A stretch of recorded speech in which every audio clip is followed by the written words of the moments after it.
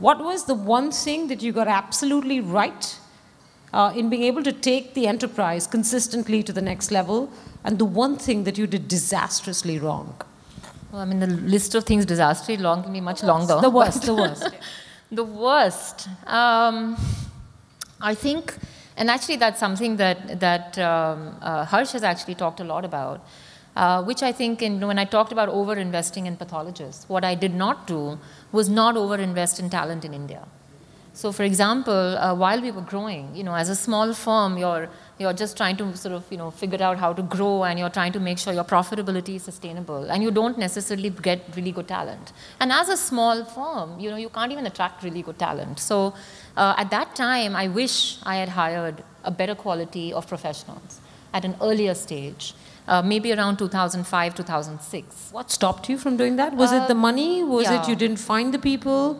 It was three things. One, that you think that as an entrepreneur you can do everything, and you don't necessarily need people who are better qualified or better. It's a common problem. Trained, I hear this from all entrepreneurs. Second is, you just don't have enough money, or you're 20, 30 crores in revenue, you have a few crores in profit. To attract any talent, you think, oh God, how do I pay 1 crore to a big fat professional at the time? So that just seems beyond your means. And third, you don't even know where to go and attract talent from, because you're such a small business that good professionals don't want to come and work with you. It's a problem I've heard that afflicts most startups, that when you're short of cash and you're trying to do many different things at the same time, and you think, what, I'm good at this, I'll hire someone who's not very expensive, maybe he's a little lower down the talent chain, or she's a little lower down the talent chain, but I can work with her and make her better, and it'll work out for me. And then you do that for every vertical job that exists in your organization, till you finally discovered that you have a reasonably okay team, but you don't have the A-class team that you need to be able to push this